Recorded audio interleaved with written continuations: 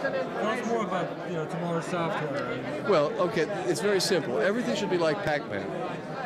I gave a keynote address at the Office Automation Conference a few years ago, where I said the ideal prototype for the office system of the future was the game of Pac-Man.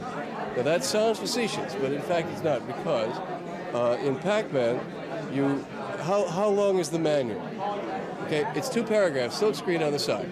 How many people read it? None. It's there for some legal reason. Yet with the 2 quarters, you can learn to play the game. And as you play more and more, you successively discover more and more layers of skill, more and more tricks. You are not taught them. It is a self-revealing object. Now, compare this with the garbage that you see in the schools, to get a 15-second effect, sometimes you have to read an 8-page manual. It's just, they don't understand interaction. It is the new cinema.